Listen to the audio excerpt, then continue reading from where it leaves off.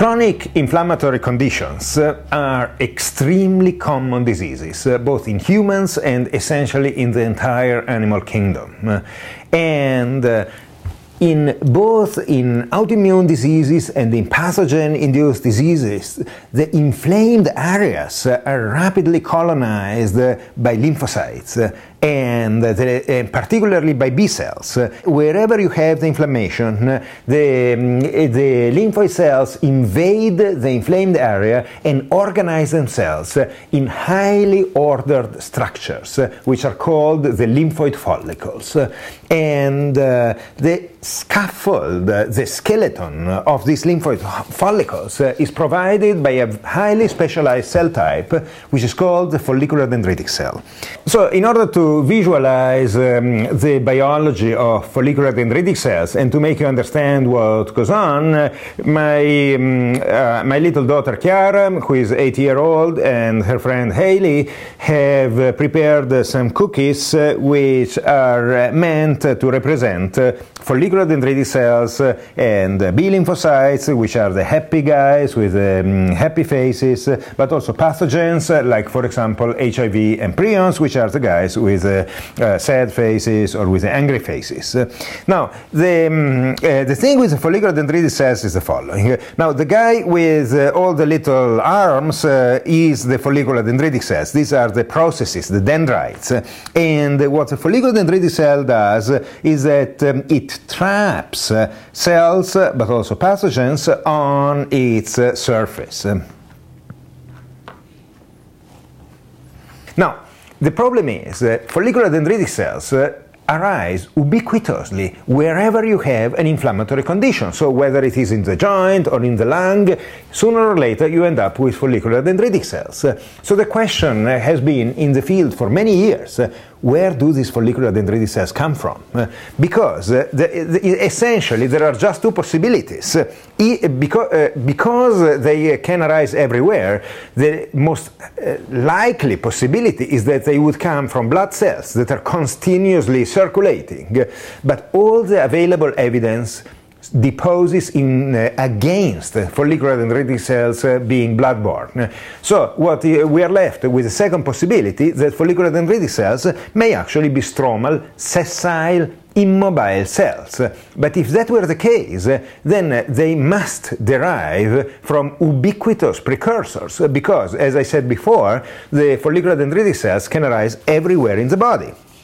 So we tackled this question, and the way we have done it was that several years ago we embarked in a sort of endeavor to acquire additional markers for follicular dendritic cells, because when we started this 10 years ago, very little was known about follicular dendritic cells, and in particular very few markers were available. So one of the things that we found is that the prion protein is a very good marker for follicular dendritic cells.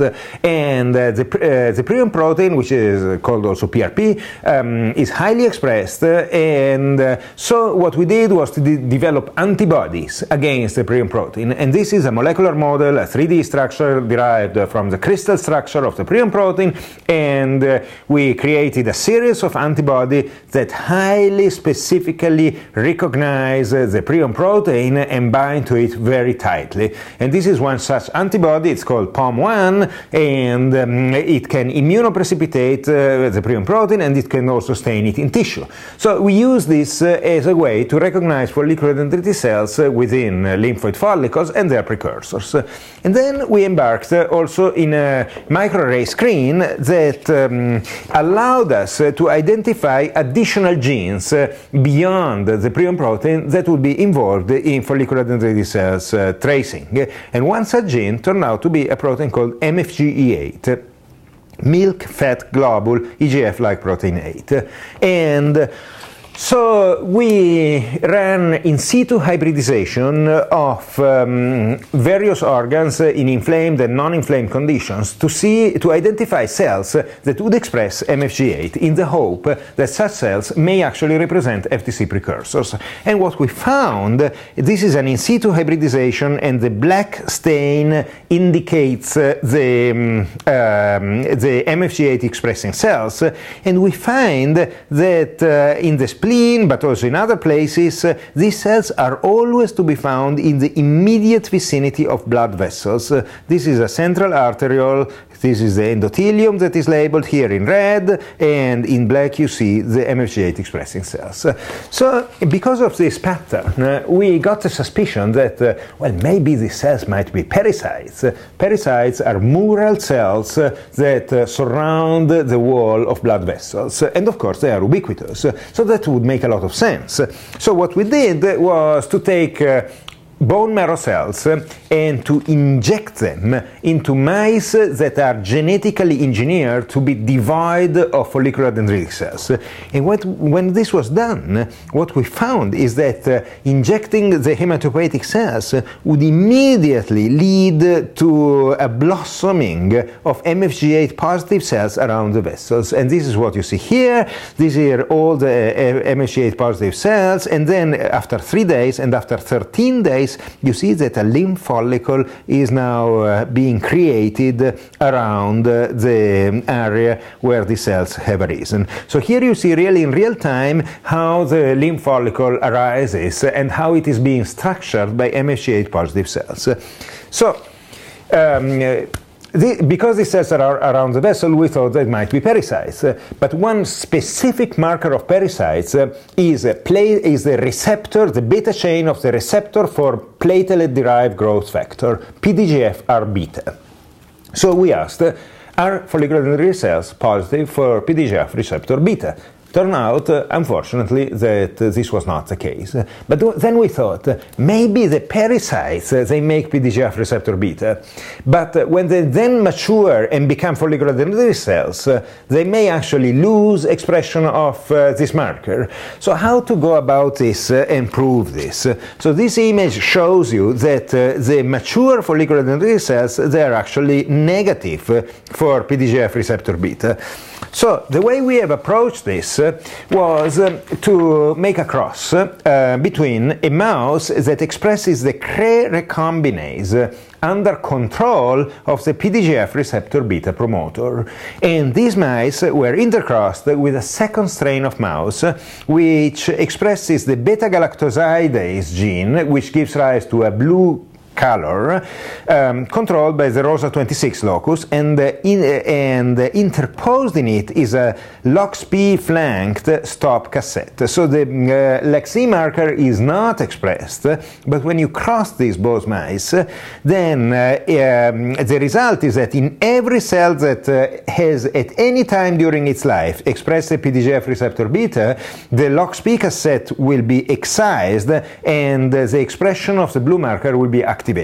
As a result, if the follicular dendritic cells are really derived from a cell type that at some point in its life has expressed PDGF receptor beta, then the follicular dendritic cells should become blue. And this is shown here, and these are two follicular dendritic cells identified by the MFG8 marker, and here you can see that these cells have become blue. So this shows that at some point, when it was young, follicular dendritic cells must have expressed PDGF receptor beta.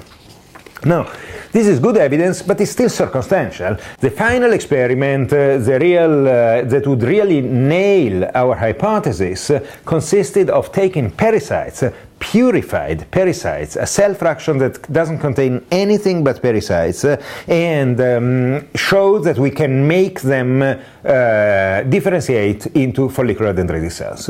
And this was done with the following experiment. What we did here was to take fat, abdominal fat from mice, and then we derived a pure fraction of pericytes that is shown here, and then these pericytes, first we made absolutely sure that there was no immune cell comprised in this fraction, and then the pericytes were incorporated into collagen sponges, and the sponges were transplanted into the kidney capsule of a recipient mouse, and this recipient mouse cannot make follicular dendritic cells on its own. So, and then we asked, can we, if we give an inflammatory stimulus, can we actually produce follicular dendritic cells from this setup? And because if they come up, they must have derived from the pericytes, because the host cannot make FTCs. So this was done, and this was exactly what we found. And the blue stain indicates here the follicular dendritic cells which trap immune complexes surrounded by lymphocytes within this collagen sponges. And this was a very strong evidence which, in my opinion, settles the argument and indicates that follicular dendritic cells are stromal and follicular dendritic cells are derived from these vascular mural cells.